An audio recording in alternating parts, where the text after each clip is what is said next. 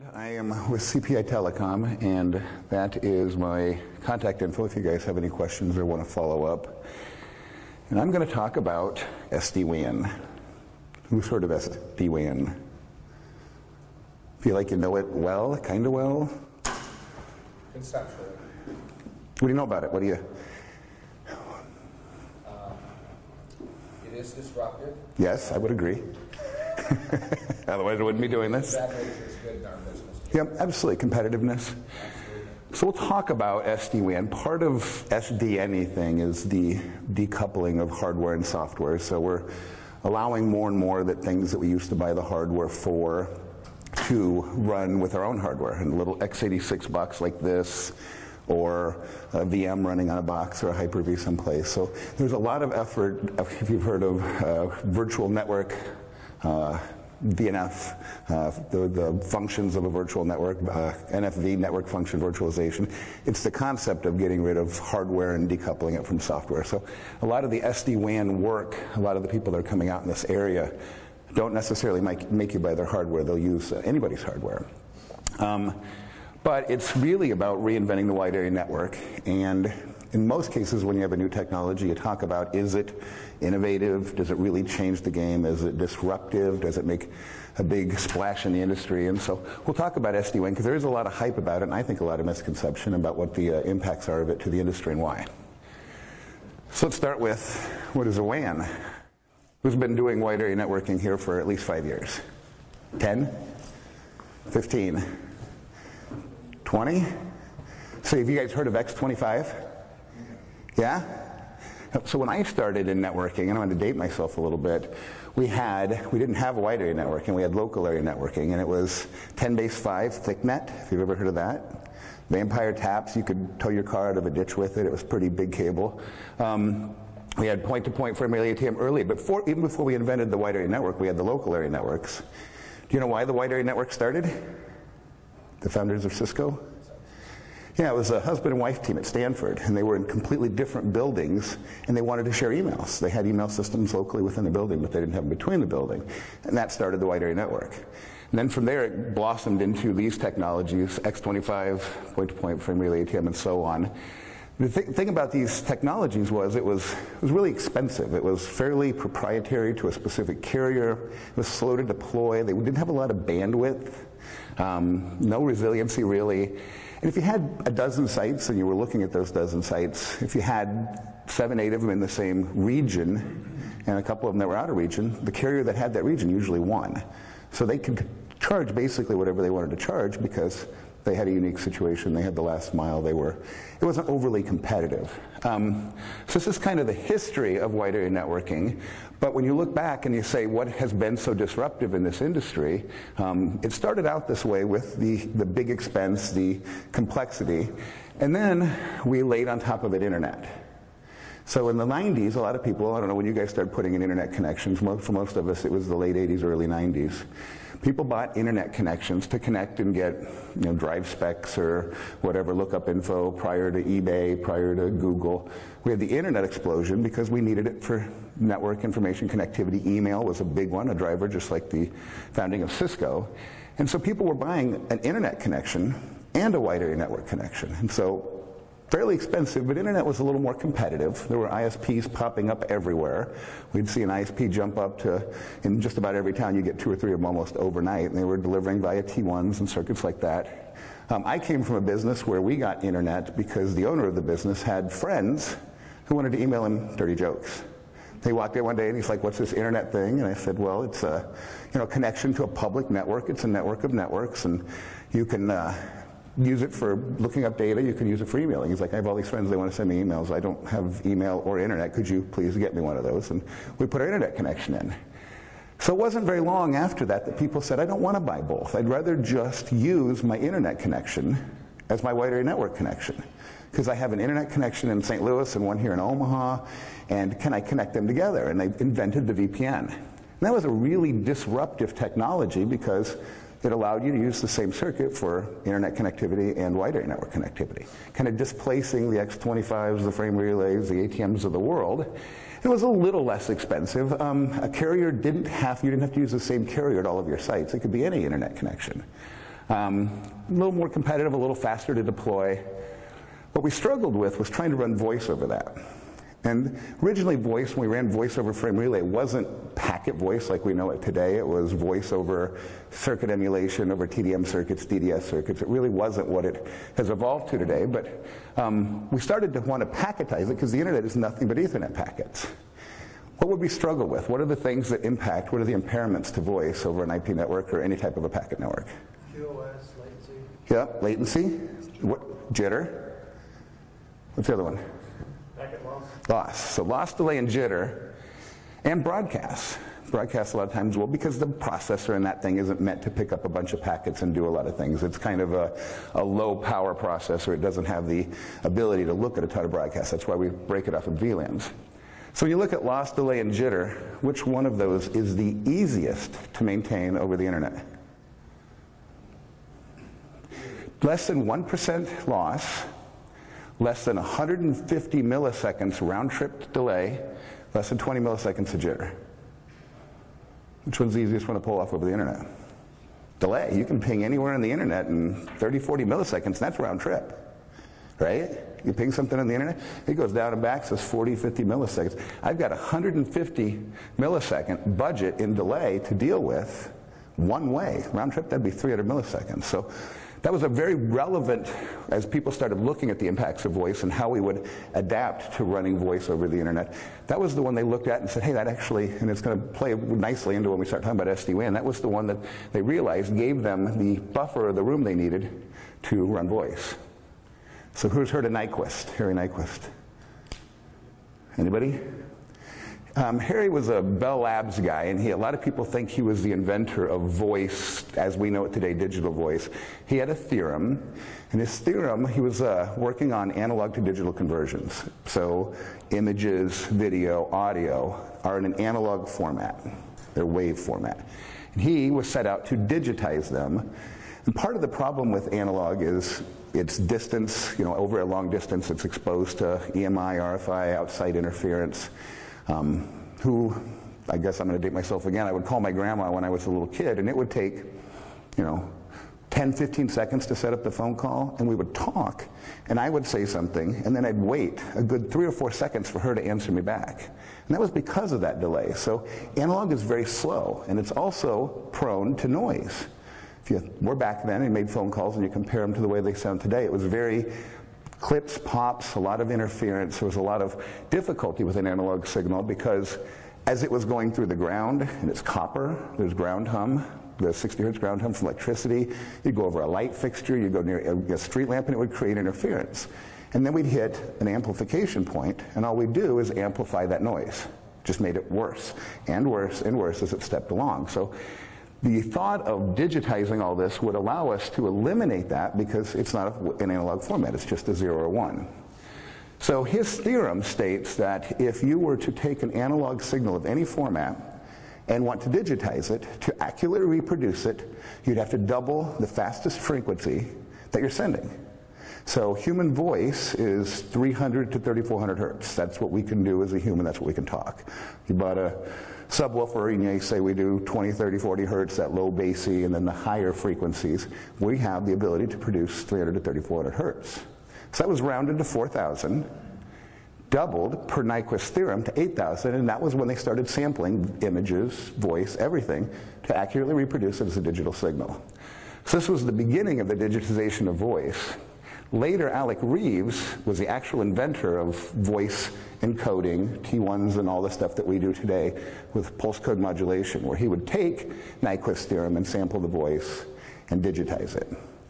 Later in the 80s, Alan Cohen, who is the person who most people would say is the inventor of voice over IP, he's credited with the actual packetization of voice. And here's what those look like. So this is an analog wave format. I sample it 8,000 times a second with an 8-bit word. 64 kilobits, those of us who've been around know what a 64 kilobit DDS circuit is. That is digitization of voice. So in this, if I had noise, it would start looking like this. In this, it's a 0 or a 1.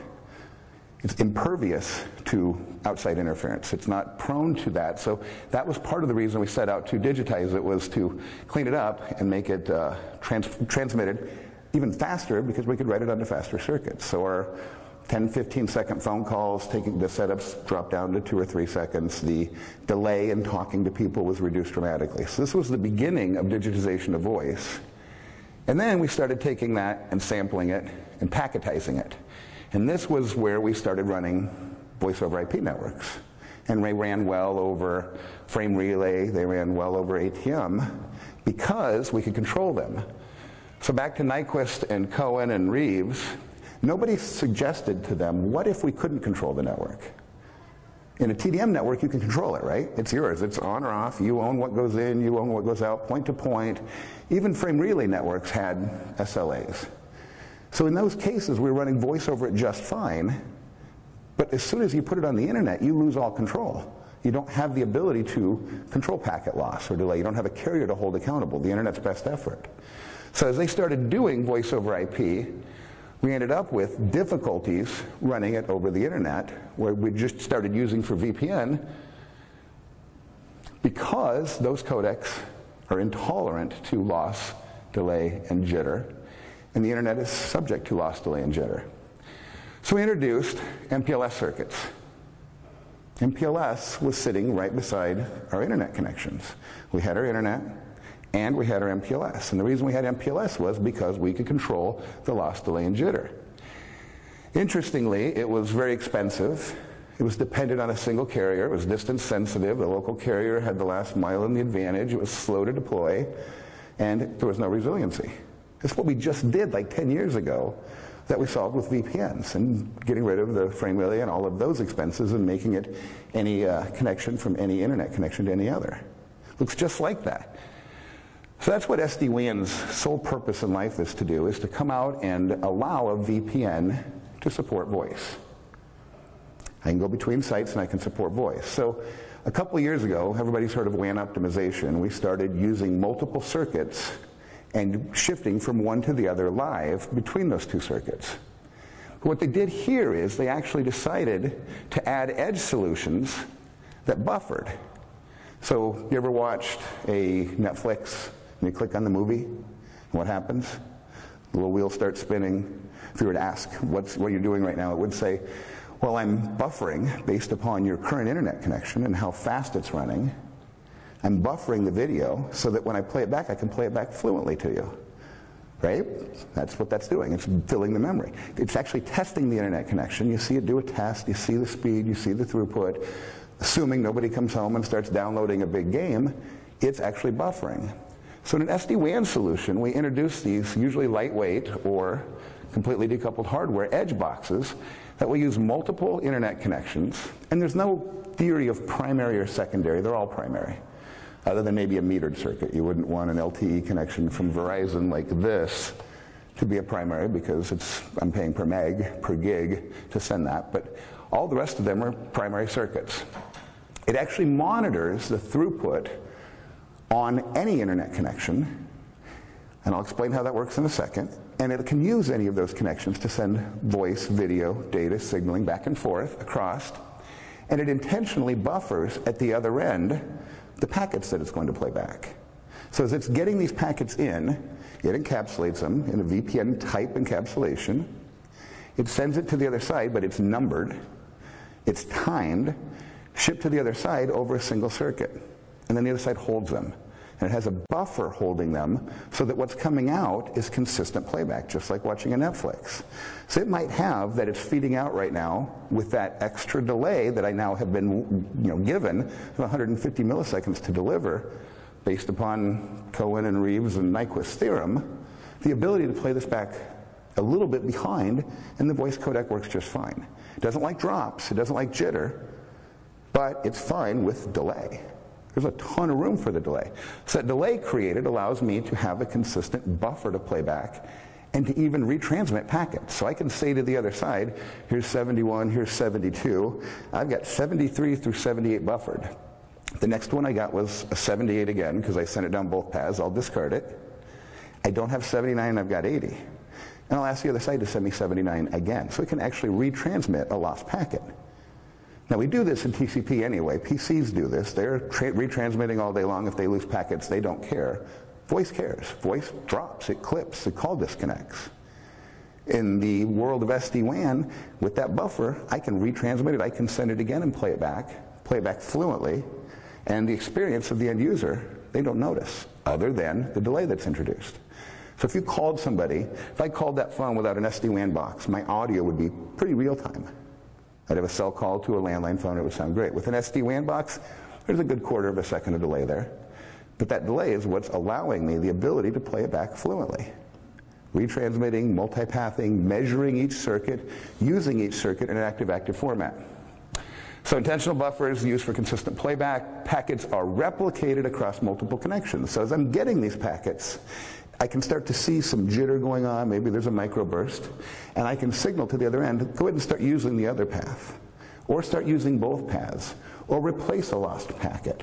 So it's allowing me, with multiple connections, to play back fluently and retransmit and remediate. The term they use in the industry a lot is remediate, and that is the ability to fix voice. Something that should be able to do, it can't. Something a PC can do, that's a Shoretel phone. It doesn't have the ability. It uses a 711 or 729 codec. If they come in out of order, you get a clip and a pop. If you lose too many, it drops the connection. So that buffer is allowing me, affording me the ability to play back fluently. Packets are reordered just ahead of the playback buffer, so the consistent playback, multiple connections are bonded together. If you think about bonding in a normal multi-internet connection, you can't really bond because you have two different IP addresses, correct? This one has this IP address, this one has this one. So as you originate a session, most firewalls, most WAN optimization boxes will session load balance or thread load balance some of them, but you can't really bond them together because they're two different source IP addresses. At the end, if you hit speedtest.net, concurrently on both of them, it sees two different IPs. In the SD-WAN world, and I'll explain why in a second, we actually can bond them. And then any carrier to any carrier connectivity with immediate failover for link degradation and full remediation. So here's what I call it. When I started looking at this about a year ago, and I heard tons of hype on SD-WAN, and it's the latest thing, and it's going to kill MPLS, and started digging into it to say, what is it actually doing? It looked a lot like DMVPN. Have you guys used DMVPN? In the old days, we built VPN tunnels manually. We would pin up a connection, you'd have keys and all sorts of algorithms and hashes that you had to use to make sure each site talked to each other. Then you had to decide if you were going to populate a routing table. DMVPN fixed that. You just put in a box, it found this main site, it built an automatic routing table, it shared all the information, it shared keys, it shared everything. It made it fairly plug and play for VPN. And that's what SD-WAN looks like. When I first started doing this, it looks just like DMVPN. But I've added a box at the end, an intelligent box, that can do path, multipathing, path failure and workaround and remediation, so that I can overcome the limitations of the work of Reeves and Cohen in a yucky, a codec that was built really in the 40s and 50s, packetized in the 80s, that we've never really updated. I mean, we're still living on 50, 60, 70-year-old codecs. The only person I know that's done any different is Microsoft. Microsoft has their own codec. They built a codec that's built for intolerance. It's a different, completely different codec, but it's unique to them and they don't share it with the world. And then full visibility and control of applications and bandwidth. So that's what it looks like. If you look at the picture, I have a branch site, I have a data center, I have gateways and the internet. So here's what it's doing. This circuit, as you can see, there are times when it's not so good. If those times happen, I can actually start using this one or this one or this one. This one is an MPLS circuit. Interestingly, as I started putting in SD-WAN solutions, everybody believes MPLS is perfect. It's not. MPLS is riddled with problems. In fact, if you were to really test your SLAs, usually it's not meeting it. Lots of jitter. Very little loss, but lots and lots of jitter, which is predominantly the killer of most of the voice that we go and troubleshoot today. But I can use multiple connections, and I can tell them all of these are active. They're all wireline. I'm not opposed to using them. If I had one that was up here that was connected to an LTE modem, I might tell them that it's a metered circuit, so only use it when you absolutely have to. But as I'm sending packets in, this box receives them. It puts a header on it, and that header includes all the security stuff, but it also includes timing bits. It also includes sequence numbers. Even in UDP streams, it'll actually put its own sequence number on it, on top of the TCP and UDP header, and it'll send it to the other side. This guy is now creating an intentional buffer before playing it back, holding excess packets, and if a packet shows up, that even a UDP packet that is out of sequence, it says, hey, send them down both, and this one arrives before this one, it'll discard the duplicate, and it'll put the first one in the output buffer and send it. Does that make sense? Do you see what the SD-WAN fix is really doing? And it allows me then, coming out of here, with a little more delay, but what came in actually comes out using multiple paths with the ability to duplicate across or even retransmit. You can even have a single internet connection and buffer and retransmit. You can actually go back and say, I only have one internet. We've got sites with customers where you can't get but a local telephone company's internet connection. You can't get a cable co. You can't get wireless. The self-service is horrible. Middle of nowhere Nebraska, middle of nowhere Iowa. You can't get anything but one internet connection reasonably. You can actually retransmit on a single circuit.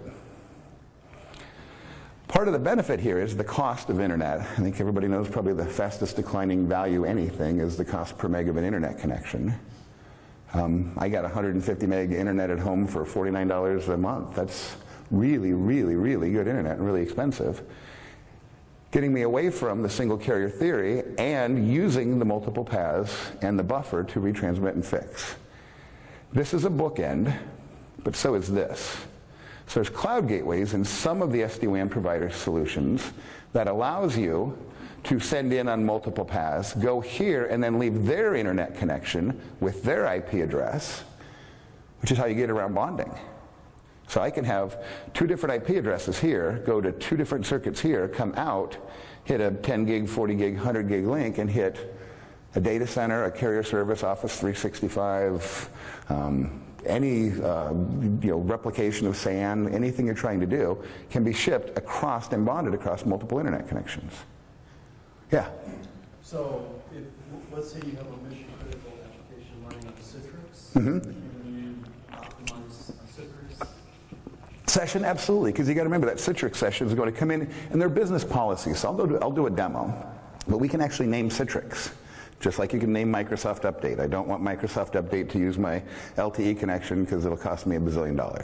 Citrix sessions, single path, multi-path, bonded is a configuration. So I just create a rule that says I can hit, now is your Citrix farm here or is it here? I assume it's here. You control it, it's probably your Citrix. Is it somebody else's as a service or is it your own? Either way. If it's yours, we can bond, and this could have multiple internet connections. You can have multiple internet connections, two $49 internet connections, one from your cable co, one from your telco, bonded together, and still have them come out here and speed them up, add the resiliency, add all sorts of stuff, make it a lot faster and a whole lot cheaper, which is the promise of SD-WAN. Everybody says, I wish I had VPN that supports voice. It's kind of the holy grail of an internet connection is I could work from home and be a contact center agent. I can talk and play and work from home over the internet and have it be business grade with audio too, with video. Did that answer your question?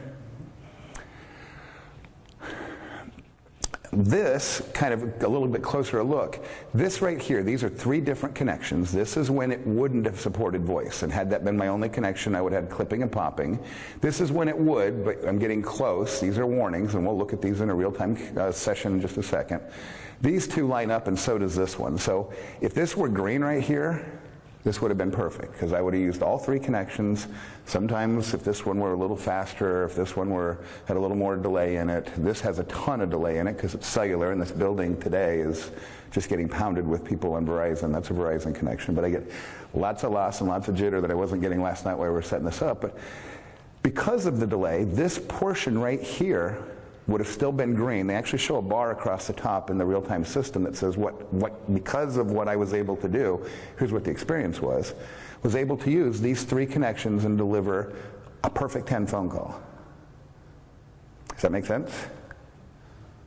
What it's doing makes sense? I see a little bit of nodding. Yeah? MOS scores. Anybody know what a MOS score is? It's a little bit older, but it's a perception of what the call would have been like, means opinion score, had you had a phone call going. So 2% packet loss, and Cohen and Reeves's pulse code modulation and packetization, at 2% packet loss, a call sounds horrible. Absolutely horrible. With some buffering and remediation, at 2% packet loss sounds amazing. A 33 millisecond jitter, a MASA 3.3, a 33 millisecond of jitter with an SD-WAN solution, even on a single link, absolutely improves because the playback is now consistent. These don't have really big playback buffers, de-jitter buffers. This has a huge de-jitter buffer. That's all it really is a great big buffer box. If you look at it, it's a multipathing buffer box. And this is what it's all about. I have a customer with 35, 36 sites. Their current MPLS bill is $58,000 a month. Do you have anybody calling on them? Yes, I do. Thank you, though, Tim.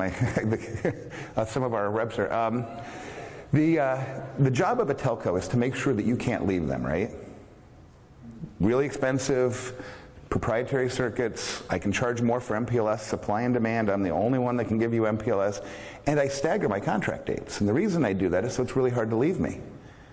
My theory is you're not going to leave me because it's an all or once. I mean, you got to rip them all out. So good luck leaving me going from Verizon to AT&T because the contract dates are staggered. Nobody predicted that we just start picking them off one at a time and have our MPLS cloud and our SD-WAN cloud. But we can do that because you have some contracts expiring. They have some contracts expiring all the time. So we have these contracts. As they start falling off, we start moving them over here, and you start seeing the cost drop dramatically. This is why the carriers are so scared. This is when I heard SD-WAN, we're actually a big agent partner of CenturyLink's and a bunch of others, Mediacom and the likes. And they came out and they said, oh my goodness, SD-WAN scares the heck out of me. And we're like, why? What, it's another one of those BS whatever. And we started digging into it. And we started realizing most of their money is based upon proprietary circuits that could just as easily be internet, but they put a little bit of an SLA over top of it and can charge you whatever they want. They've got a captured audience. Imagine getting rid of that. Imagine getting rid of their unlevel playing field and letting you do it with any connection you get from anybody you can get. I can actually throw one of these out. I just did. I threw one up in an hour this morning at 8:30. I created an SD-WAN site over a cellular modem overnight. Right now, getting MPLS installed for us, 8, 9, 10 months. Anybody heard of GPON and just cringe when you say the term? It is horrible to get things installed anymore. This can be turned on overnight. You can get a cable co or DSL modem turned on fairly quickly at a lot greater speeds. Hell, you can get a cable modem for almost nothing and run 10 meg. My MPLS circuits are 1.5, 3 meg, 8 meg, 10 meg internet, whatever, or Ethernet handoff, but really, really expensive and not a lot of bandwidth and not a lot of resiliency, yeah. So what specific SD-WAN capable routers are you advocating? So this one here is a Velocloud, and that's the product we represent, Velocloud. There's Telari, Cisco has their iWAN, Silver Peak. There's a bunch of companies out there that do SD-WAN. And really, the reason there's so many is because just like in wireless, when we started coming out with new wireless technology, you go build a better mousetrap and then get bought by a bigger guy. So the only real big player right now is Cisco. Telari's, they've been around a while. They were early on SD-WAN and WAN optimization. Peplink, yep. Peplink is absolutely. Peplink was an early multipathing session and thread load balancing. They don't have a cloud gateway, but they have a good SD-WAN story because it was just an evolution of their WAN optimization. It really wasn't a reinvention. It was add a buffer at the end and watch circuits come up and down, voice calls, setups, teardowns, and participate. Or video streams. Part of the demo I've seen this done is with video streams. Do you have any comparison sheets? You know what, if you have a partner, I mean, we'd happily talk to you, come to our booth. We sell Velo. We did bake-offs of everybody, and we chose Velo because of the cloud gateways and the single link remediation. But Peplink's got their own sheet. They would love to tell you why they're better. Telari would, Silver Peak would. So it's more of a homework thing. We spent 6 months baking everybody off against everybody, and we ended up choosing Velo. And that's what this box is and what this demonstration is. One more. Yeah, absolutely. It seems like the algorithms can get really intense as to when I go on this link and this link for this protocol or this level of quality over this period of time. Absolutely. And they must just improving. Constantly. So we are running a version of code now on the Velo boxes that didn't early on do a good job of L2TP and PPTP, VPN, because it's a firewall. That box has got firewall built into it, it's got wireless built into it. It is not an enterprise firewall. And so when I tried to put it in place and have it do L2TP tunnels, Microsoft clients, it didn't do it because the GRE one-to-one NAT thing wasn't working so well. So we got a new version of software. They're getting most of the bugs out now over, probably the last year and a half. It's gotten dramatically more stable. We're no longer in the 1.0 era of SD-WAN. We're in the 3.0s, 3.1, 3.2s. But you don't really see that. I mean, everybody, you can compare and go in, throw a WAN emulator in with some packet loss and compare Silver Peaks to Cisco's, to Telares, to Velos, and they all look fairly similar. And you really don't get in there and tweak it because it's their proprietary, replacement algorithm that they built into their box, retransmission, multipathing, but they're all fairly similar. Yeah? So video packets are a lot bigger than voice packets. Video streaming, if you were to go pull up Velocloud right now and look up SD-WAN, their whole demo is around video. Most of what we do, we're a big telephony partner, we're a big Shoretel partner, is around telephony, but video is a really big deal, video streaming. And again, Microsoft has their own codec, but the rest of the world is living on the codecs we've been using for years that are intolerant to loss. They don't have a lot of prediction and concealment. We used to use concealment algorithms and replacement algorithms and things like that. It's not very prevalent in today's technology, so having it built into your endpoint, that multipath, is kind of the key secret to what they're trying to do. But video is absolutely anything. You can put any policy you want in there, you can encapsulate it, you can time it, you can multipath it, you can bond it. Any other questions? These are great questions. So what did SD-WAN do for me? Well, it gave me multiple cheap, fast, quick to deploy internet connections. Most of my customers now add LTE bonding because for $35 a month, I mean, sure, you pay for it when it's down, but it beats the heck out of being down. You can throw a little cradle point or a little external modem right behind your internet connection and have instant backup over a connection that you say don't do anything but keep alive. If both of these are down, then only this traffic can go. No Microsoft update, no Netflix, but I have all of that control in my business policy. Again, turning on overnight or in an hour here this morning with super high speeds. Our MPLS circuits aren't that fast. And if they are that fast, they're really expensive. 150 meg internet for $49 is pretty inexpensive. Voice fix-up over any and all connections, or real-time. I probably should say real-time because it works with video too. I guess I get very focused and put my blinders on and do voice. Carrier and distance independence, low cost, active resiliency. Costs are cut in half. I'm putting it in faster, and I'm half the price putting it in faster, and 10 times, 100 times the bandwidth. Does that make sense? You see the value and see why this is such a big deal right now in the industry and why everybody's talking about it? So what do you think? Is it innovative? For me, you think about VPN, I thought that was kind of innovative because they really invented a way to encapsulate and ship. These guys didn't really, the SD-WAN world didn't really invent anything new. They just added a buffer and watched media streams based upon codecs from the 30s, 40s, and 80s. So in the innovative world, yeah, probably a little, but not like they completely invented anything new. They've just taken WAN optimization and added some buffering to it and some path steering. But is it disruptive? I think it's a little innovative, but from a disruptive standpoint, so I got a call with a Gartner guy next week because they want to have a long, lengthy discussion with a lot of people on why we think this is so disruptive and why it scares the heck out of the carriers. But here's probably the best point from them in the study they're working on is by 2019, 30% of all enterprises will use SD-WAN products in their branches, up from less than 1% today. That's 30% of the people who have any kind of a wide area network connection today with potentially somebody more expensive, not super fast to deploy, not a lot going on in technology, not a lot of competition. They're going to lose a third of their revenue because they're going to go to whoever's cheapest. Cox, Mediacom, Time Warner, Verizon, AT&T, CenturyLink, whoever can get me the cheapest, fastest internet as quick as possible, 1, 2 of them. Costs go way down, resiliency goes way up. That's really disruptive. Yeah? Jeff, do you see this as a play for organizations such as ours going out and putting these Boxes in. boxes in? And then, or do you see that also as the carriers, if they're smart, you think they'd get ahead of this? They all are. And build that into their managed service offering?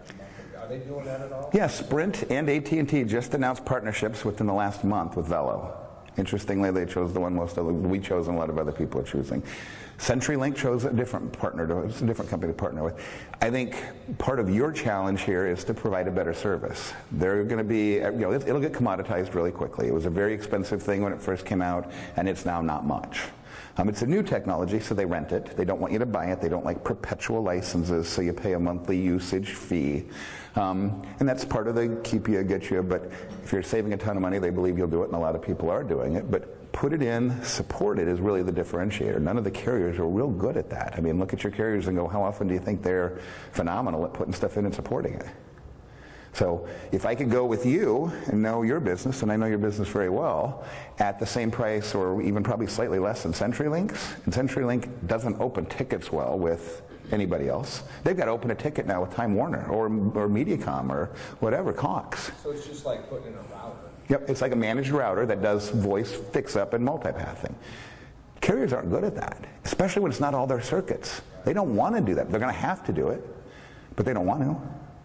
Yeah. That particular box that's sitting there, would you consider it also, you mentioned managed router. I'm familiar with Peplink, but I wouldn't treat that, it's more like a bonding device. It is. It's not really a good firewall. Yep, it's not a good firewall, and I wouldn't say that's not a good firewall either, but I think you're going to see all of the people who build those boxes or those solutions, they'll put them on the edge. You can put a firewall in parallel or behind it. Yeah. This has to be out in front so it can see both of the internet, so it probably should be behind it, and just pass stuff through it. But you're going to see these guys start licensing the checkpoints of the world because you need a real industrial-grade firewall. It's a lightweight device, but it needs to have a good firewall. Yeah. Does it play well with fixed wireless? Sure, absolutely. Because even it actually helps fixed wireless, because in some cases those are a little more, depending on weather and the like, you can get a little more packet loss there. But this works great with probably the worst thing you're going to see, which is this box right here. It doesn't get any worse than that. That's the hardest thing to run a voice connection over. Did I answer your question? I wasn't sure if you finished. Okay. Any other questions? So I'm going to do a quick demo of this. I'm running out of time. It's 11:08, but I am going to take... It seems like you've been up there talking only about 8 minutes. I talk fast. And I'll tell you what, when I started dialing into WebExes and iMeets, and now there's a quarter to a half a second of delay, because they want to do echo cancellation, and I'm trying to participate in your conversation and interrupt you, it's really hard, because I'm like, hey, oh, no, you go, and then you all back off again. So delay has its place. So I'm actually going to show a live connection as soon as that pops up.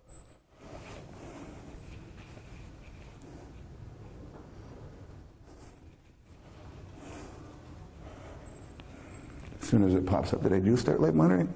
There we go. So, any idea why the CenturyLink circuit is preferred over the Verizon circuit? Well, it's Verizon wireless. Verizon wireless, which means what? It's cellular 4G. 4G LTE cellular, which adds what? Latency, big latency. The difference between those two circuits, this was a learning experience for me. I want to bond those. That one's 20 meg and that one's 20 meg. Can you bond them? Probably not. And the reason is this one's running so much slower. Imagine the packet buffer in here trying to play back.